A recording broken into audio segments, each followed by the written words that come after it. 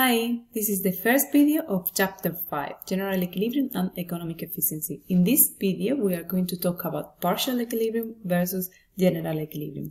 And this chapter is going to close the course. So until now, we have studied individual markets in isolation, but markets are often interdependent. This means that conditions in one market can affect the prices and the outputs in other, either because one good can be an input to the production of another good, or because two goods are substitutes, or they can be complements. Then so far, our discussion of market behavior have been largely based on partial equilibrium analysis. When determining the equilibrium prices and the quantities in a market, we were presuming that the activity in that market had little or no effect on the other markets. However, a partial equilibrium analysis of this sort is sufficient to understand market behavior, but we must also pay attention to the market interrelationships. Unlike the partial equilibrium analysis, general equilibrium analysis is going to determine the prices and the quantities in all markets simultaneously. So if we talk about partial equilibrium analysis, we can talk about only the equilibrium in the market of clothes, or only the equilibrium that we find in the market of food.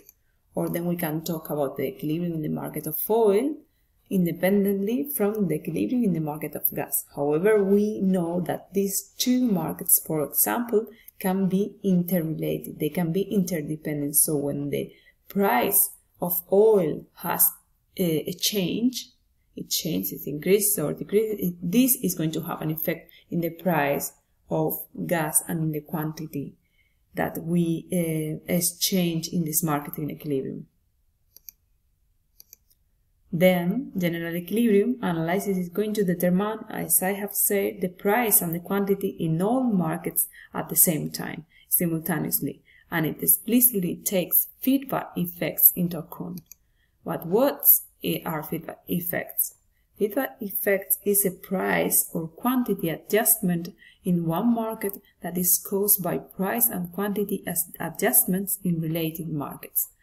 For example, let's suppose that, for example, the Spanish government taxes all imports. So the government is going to impose a tax on oil imports.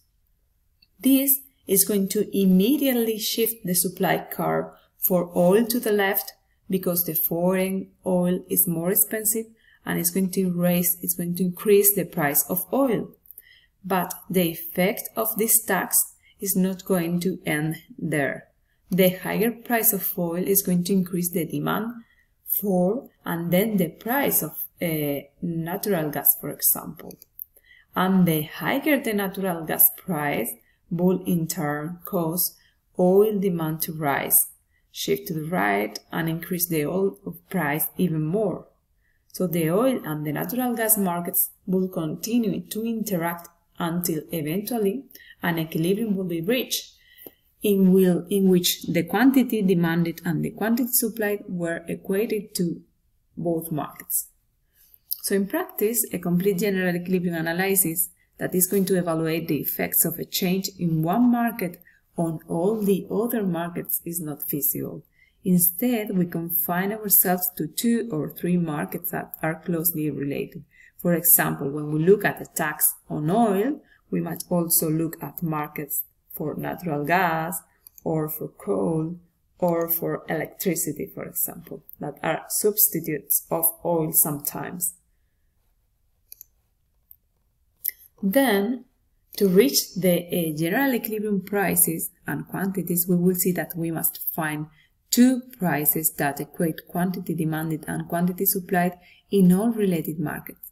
If we have 2 markets to simplify, we will need to find the solution to 4 equations. So we will simplify again, and we will just see the relationship between 2 different markets.